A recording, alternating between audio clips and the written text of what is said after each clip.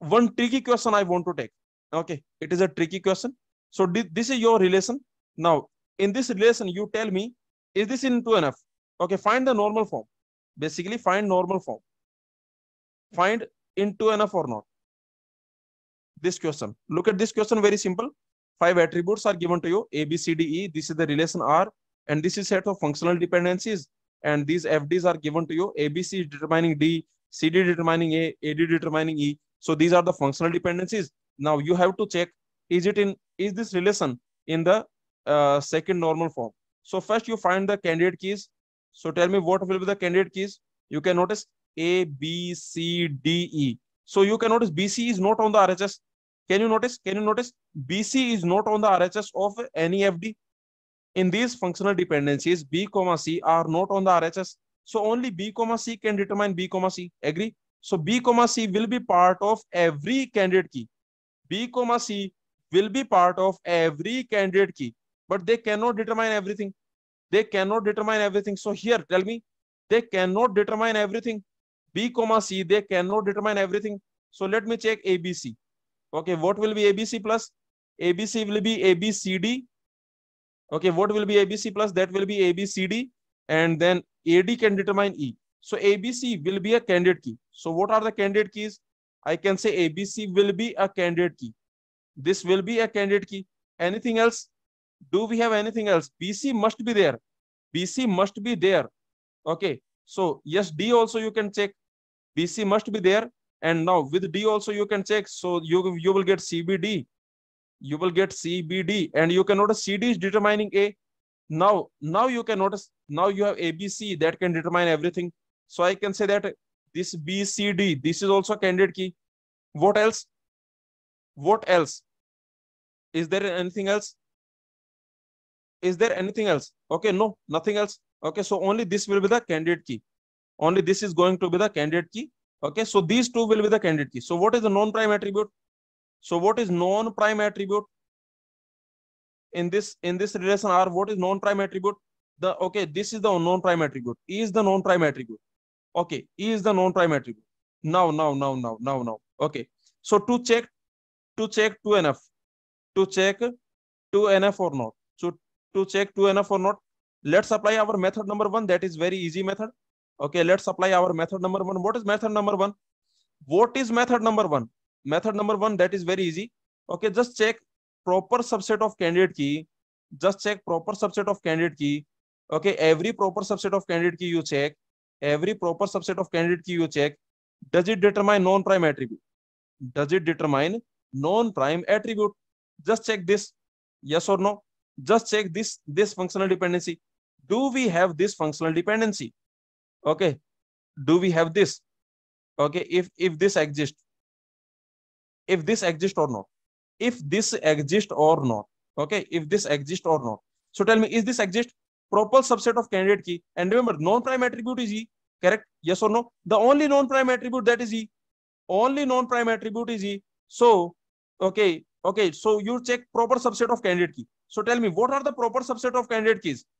Tell me, what are the proper subset of candidate keys? Okay, what are the, I can say CD is a proper subset. Can I say CD is a proper subset of candidate keys? What are the proper subset? Okay, give me one by one. What are the proper subset of candidate keys? So CD is a proper subset. So let's check CD. Let's check CD. So CD plus, what CD plus is? What is CD plus? CD plus will be CDA. CD plus will be CDA and AD will determine E. So can you notice CD determines E? Can you notice CD determines E? CD determines E, yes or no? CD determines E. Where this is proper subset of candidate key. Where this is proper subset of candidate key. This is proper subset of candidate key. And this is what? This is the non-prime attribute. This is a non-prime attribute. This is a non-prime attribute. So finally, so not into enough. So R not into enough. So R not into enough. Is this clear? Tell me, is this clear? So this is not into enough. Some students were giving the answer to enough, but this is not into enough. What mistake did you do? Your mistake is making this question tricky. I told you this question is tricky. I told you this question is tricky. Your mistake is making this question tricky. What was your mistake? Tell me what was. This was the mistake. This was the mistake. People were checking on this. Array, many students were checking on this. Yes or no? Many students were checking on this. So what is the most common mistake? Tell me, most common mistake.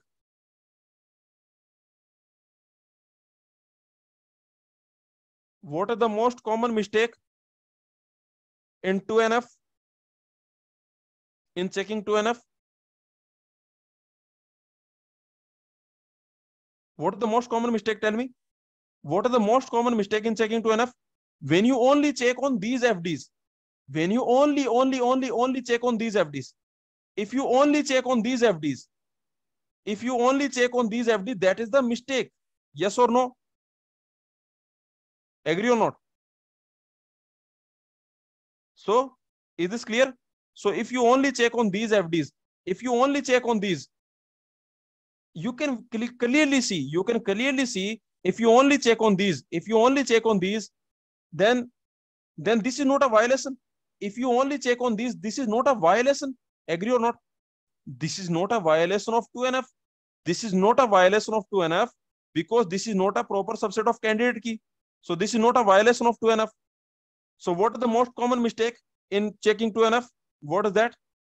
So I can say most common mistake in checking 2NF.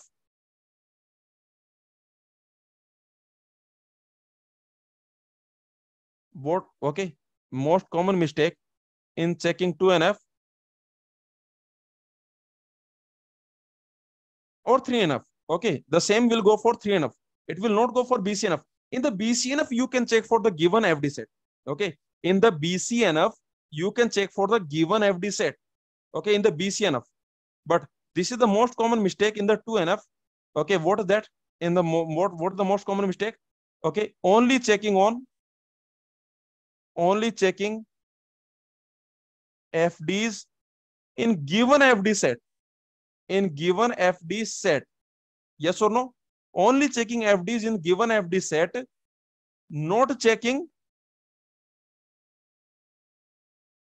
FDs in F closure. Yes or no? Agree or not?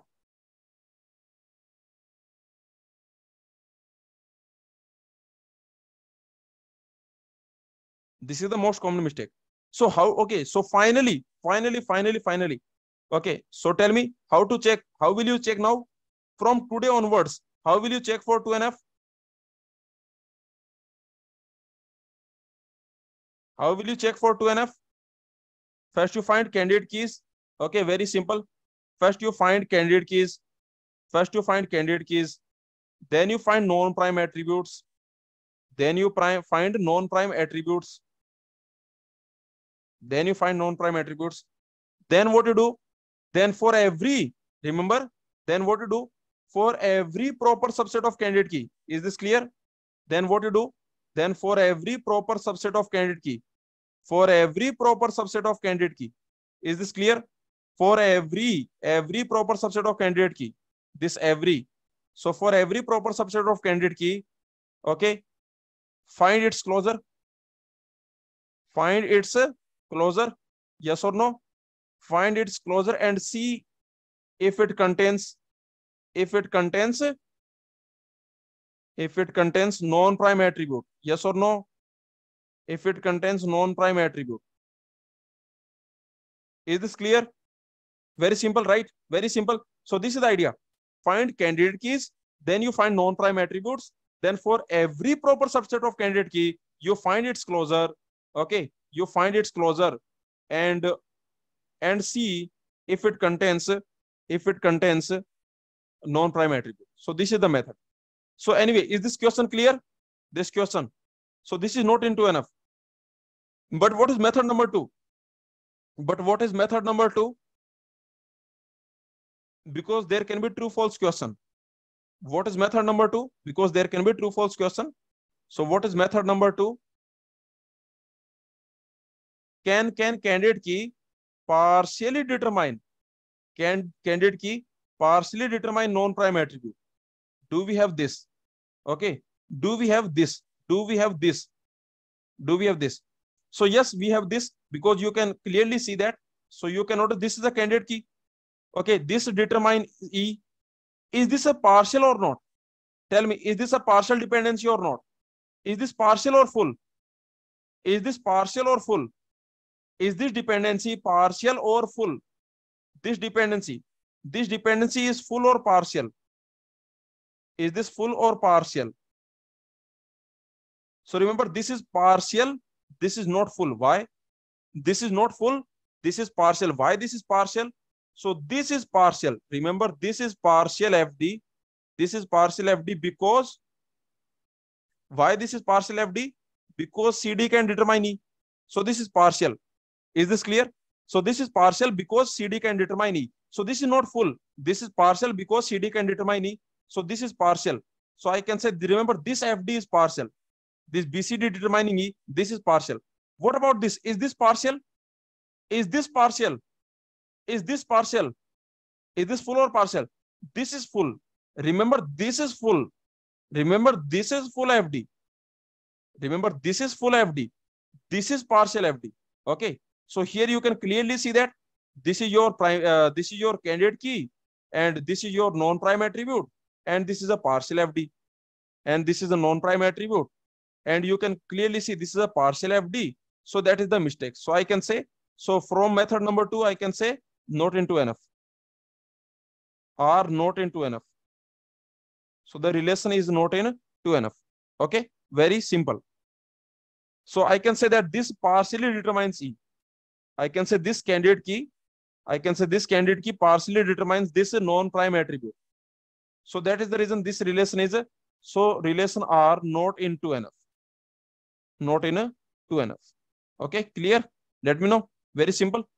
So remember, this is the most common mistake. If you check only the given FDs, the given FDs you don't have to check. You have to check for basically what you have to do for every proper subset of candidate key. Find every proper subset of candidate key you find, and then you find its closure and see if it contains the non-prime attribute or not. Okay.